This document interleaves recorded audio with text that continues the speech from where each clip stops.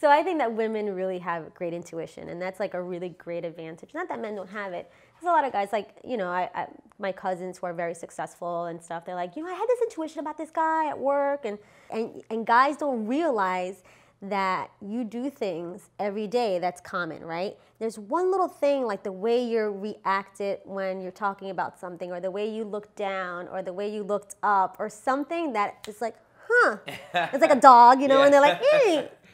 And it's like, right there, your gut. Yeah. And it's like, women have that. It's like, we're kind of psychics.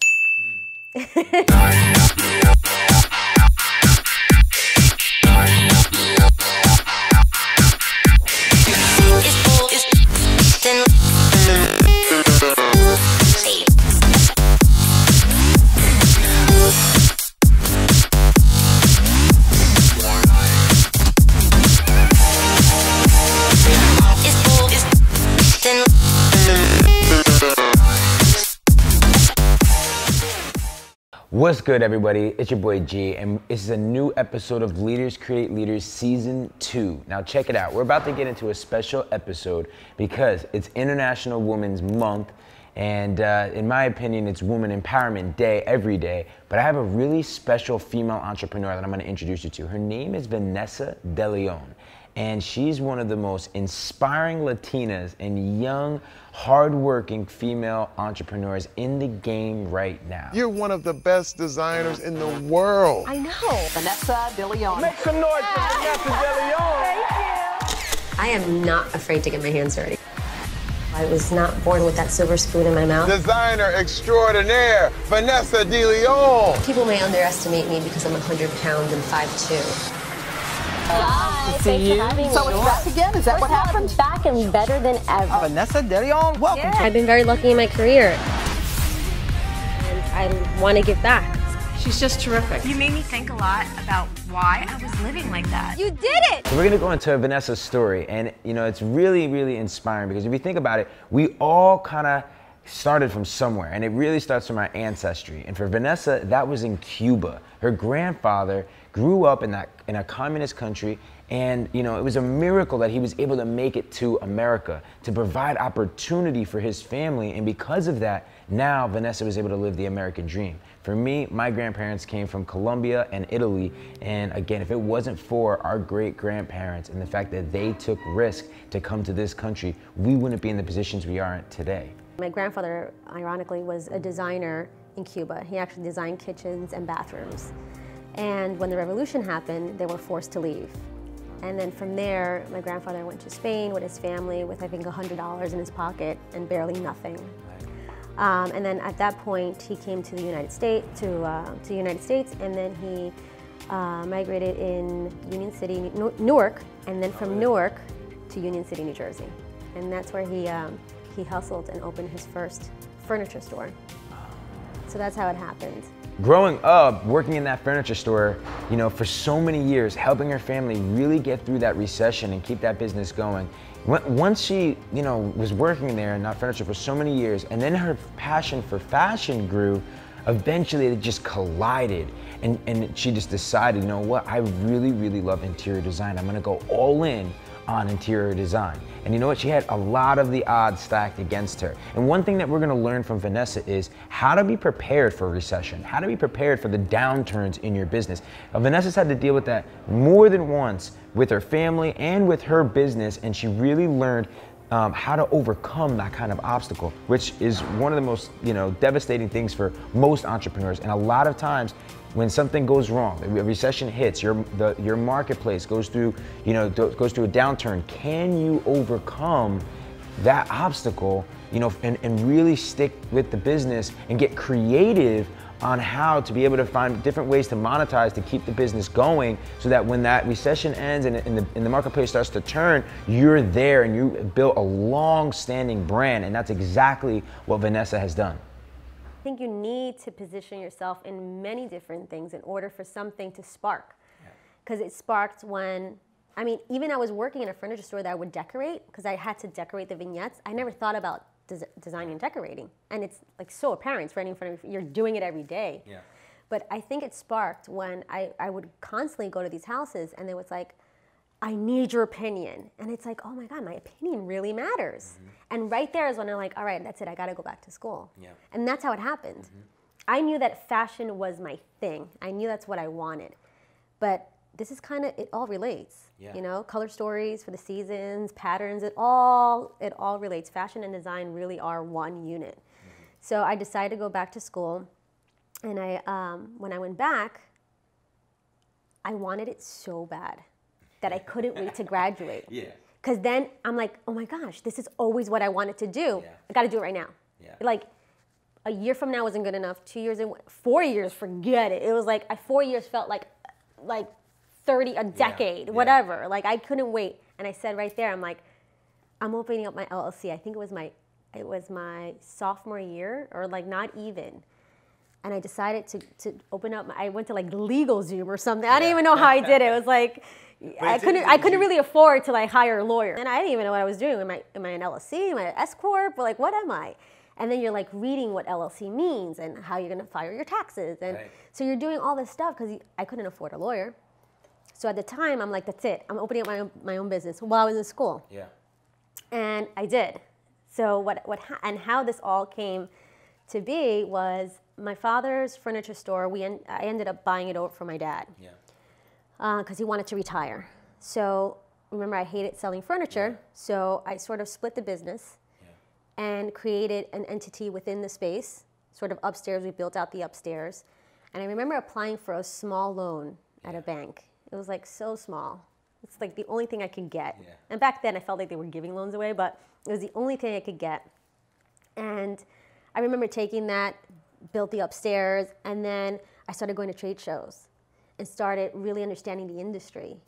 And then from there, I was like, okay, I gotta be bigger. I gotta branch out. I gotta leave this, because I felt like I was still in the nest of what once was my family's furniture business, but I did this on my own. So I felt like I really needed to pave my own way because it really didn't come from that. So I was even more eager to like branch out and get my own office and like take it to the next level. And I did, and I was so scared. I remember like seeing my first space. It was like in Ridgewood, New Jersey, on Main Avenue, because it was really cool down there. And I remember walking into the space. It was brand new, and I'm like, oh my God, am I biting more than I can chew? And I was so scared. I was 20 years old. And I walked into this space, and I'm like, I like to sign a lease. They're like, oh, 5-year terms, this is, I'm like, wait, what does all this mean? Like, I didn't get any of that stuff. But I did my research, and I spoke to a few people, and then I signed my first real big girl lease. And that's when I started. I hired an assistant at the time. I was already working with a few clients. What helped me was somebody wrote about me. I was published really young in Latina magazine and another like local magazine, and someone saw it, and then I had a bigwig client that was like, I love your work. I have hundreds of thousands of dollars. You're gonna build my shore house. I'm like, oh my gosh, hundreds of thousands of dollars? And I was like, what do you do with the money? Do I deposit that? How does that even go? Like, it was big. So another thing that Vanessa talks about, which I love, is the triple D.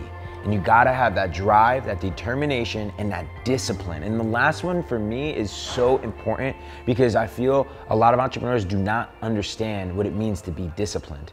That kind of kicks in and you're like, I gotta do it all. I gotta be a Jill of all trades, master of many. And that's why I sort of grew up and trying to just always hustle. And with that comes like, all right, you gotta think on your feet. Okay, so if this happens, what are you gonna do next? And people don't have like worst case scenario. All right, so like my designers, like if something like catastrophic happens, okay, I don't want to hear about it. Give me the 3 options that we can do to rectify the situation and how we're going to move from it. Like, what are we going to do to move forward? So if you don't have that sort of sense of like self-motivation or like just like, you know, the worst case scenario, just jumping in and like just being resourceful. Resourceful is the perfect word. It's just being resourceful. And I feel like that's part of the business sense, right? Being resourceful, being street smart and school smart is so important, because I can't tell you how many times vendors or subcontractors try to hustle me. And I'm like, you play with the wrong chick, okay? Because I was raised in Union City, New Jersey. I was raised in the hood. I saw everything and anything you can possibly think of with my grandfather in his furniture store when they would try to haggle him and they, you know, whatever it was, I was there. Like, I get all that. Yeah, you got to learn that. I get it. So I was raised in that environment, like, you know, always watch your back, but like always have a second option. It's so easy to fail. It's so hard to succeed. And I always say that. So why not challenge yourself, right? So why is it so hard? And just like write the list of why is it so hard and see what you lack in that list. Do a pros and cons. If I spend too much, well, you know what? Maybe somebody else should take care of my money, like a parent, or, you know, like, parents, help me out with this because I'm obviously going to spend it. Should we put it in a fund? Should we do this? Should we do that? Money markets. Like, where should I put my money once I'm getting this money? Because the first thing that I've noticed in young entrepreneurs that have been successful, they spend it like this. And you have to stack your chips, man, because you never know when those chips are going to fall. And the economy, and I'll tell you when the economy tanked, what I did to sort of shift my business, because it happened right in the middle of my growth. So I knew that being a name, just a name, was enough, and what you do with that name. You know, like, I could eventually make, you know, lines of furniture. I can, you know, come up with, you know, a bedding line. I can do fabrics. I can come up with a pillow and rug line. I can create lighting and then take it from another level and then be in the big box stores. And then you know, there's so much more that can come from it. So I knew that building the brand was important. So I thought, okay, if I leverage both, right? If I figure that out, I'll do that on the side and then focus on my business. Right. So I did, and it worked out. And then I started hiring more people because I needed more work. Right. But then at the same time, the economy just went, oof, wow. And it was like the growth of the business at that time. It was like, oh my gosh, I'm doing so well and everything's happening for me. And then everybody who was in finance, all my clients that were in finance, everyone who, you know, worked for a big corporation were laid off. And then my clients, like, I can't finish my job. I had 10 proposals out, didn't get any of them. Like, I was like, what am I gonna do? Wow. I had staff that I didn't want to fire. Because, you know, I'm all about, like, keep it small, keep it tight, and, you know, grow the business, and let's, you know, let's work as tight as we can so our margins can be higher. But how am I gonna, like, lay people off? We were small already. Like, what am I gonna do? And I remember I was like, oh my gosh, like, I need to reinvent and now. So what I did, I started creating packages for editors, for media companies, for the production companies. And I would literally make, like, boxes. At the time, they weren't fancy like this. But, you know, it was like a box that I got from, like, I don't know, Staples, like, whatever, from Michael's or whatever, and from a craft store. And I made labels, stickers on the computer, and I brought candles, and then I put a media kit together. And it was really cool because I had all this time on my hands. Like, I didn't get any, you know, like, clients were, like, leaving me left and right. Yeah. So I was putting all these, like, packages together and created, like, amazing press kits all by hand. Wow. All by hand. And I don't even have the wherewithal to even think of I just placed an order online and I got these boxes made and that's it. You know, like, I can't even imagine doing this by hand. But I did something very similar to this and sent it out to, like, all production companies in Manhattan. I sent it out to, like, I sent it out to all media channels, all that stuff. And then I started getting all these production companies trying to reinvent their wheels and starting to do things and whatever. So when all that happened, I got the opportunity of getting on more shows that were actually paying. So I was like, okay, so I can... so you got paid to go on the shows too? Oh, wow. Yeah, so then I started working on these shows, getting paid for them, like the ones that were more of more lucrative position. Yeah. So I would get paid for those, and, like, you know, the Fox and the Good Days, I didn't get paid for those because you kind of go for PR. But I would do that in between so people could start getting the buzz on my name. So from those press kits, other magazines started writing about me, and the newspapers started writing about me. And then people that did have a little extra or whatever, they would hire me because they, like, read about me. Because they're just not Googling or going on the Yellow Pages or whatever. Do you know what Yellow Pages are? Yeah. It's a box book about this big that you put it underneath your chair so it makes you a little taller. So at that time, I was like, okay, I'm going to reinvent the wheel. And then I started really digging into who Vanessa is as a brand. And I fine-tuned all of it. And then that's when, little by little, the economy started getting better. So I was stronger because I had everything, you know, all my logos looked the same. Everything was flawless. Yeah. You know, my Pantone color for the green was every specific green for everything around me. You know, it's all those little things that you don't really realize because you're so busy trying to like become an artist or be a designer or being, you know, a big attorney, whatever it is, that you don't focus on the little things that really matter. Yeah. So that downtime made me focus. And then the shift in my business became bigger and better. And then I was able, when the economy started turning again, I already had notoriety. I felt like I was grown. Then I got the opportunity to be on Food Network's Restaurant Impossible with Robert Irvine. Then that was a really great position because then that opened other doors for me. And then from there, I was like, you know, one day I'm going to be a big-time New York designer. And I always used to tell my dad this. And anytime he and I would get into a fight regarding business, I'm like, you're going to see, Dad, I'm going to be a big interior designer in New York City. And he's like, what does that mean? He would always tell me that. What does that mean? And I go, you know what that means? It means I'm going to be an interior designer in New York City. Watch, you'll see. And then we'll get into a fight, and I would always throw that in his face. He's like, so what do you do as an, tell me. What do you do as an interior designer? You know, he would, you know, do one of those, and I'm like, I come up with ideas and I sell them. Oh, so you're going to come up with something that's not tangible. Oh, good luck with that. And I'm like, yeah, I'm going to sell my idea. And to this day, I'm in New York City, and I sell my ideas. Vanessa Deleon has gone on to firmly establish herself as a leading designer in home decor with her unique mix of glamour and minimalism, or as she calls her style, glamalistic. My goal for this home feels glamalistic. We're working with architects. Vanessa reminds me of a Latina version of Martha Stewart, and I cannot wait to see the amount of impact that she makes. And she's already crushing it. I mean, she's all over television. She's been on HGTV, many reality TV shows. She's winning awards left and right. And she's just a great person. But you know what I love about her? She wants to empower other women. And you know what? She believes that they have a little bit more of an edge over guys. So let's get into that. I'm all about like empowering women, like kind of like Beyonce, you know, Sasha Fierce, and she's like all about like women empowerment. Like, I love it, and I think there should be more women who are entrepreneurs and make as much as men, and you know, in corporate situations. I think that's super important. I mean, why not? We might have the next female president. You never know, likely. And as a matter of fact, I think women always feel like maybe they have something to prove, so that gives them a little bit of an edge. Kind of men are like the breadwinners, and then you know, but the women are also the breadwinners. And guess what? They're the breadwinners, and they bring home the bacon. They fry the bacon too. And like I always say, women are great with multitasking. No offense to men, but like I could be on the phone, okay, write up a proposal, take a conference call.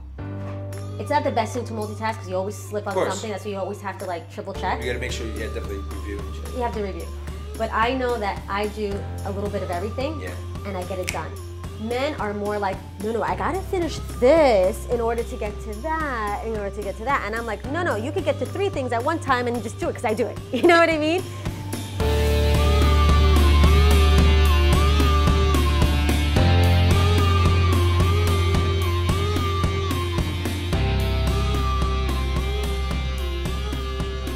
Vanessa told her father, one day I'm going to be one of the best interior designers in the world, and someone's going to pay me for my ideas.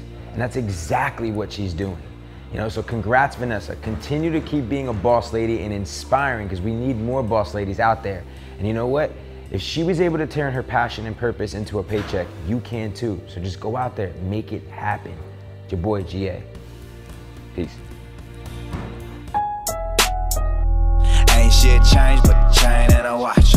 We gon' make it rain, switch lanes in the drop. One red, one blue, like we came with the cops. Yeah, it's going down, but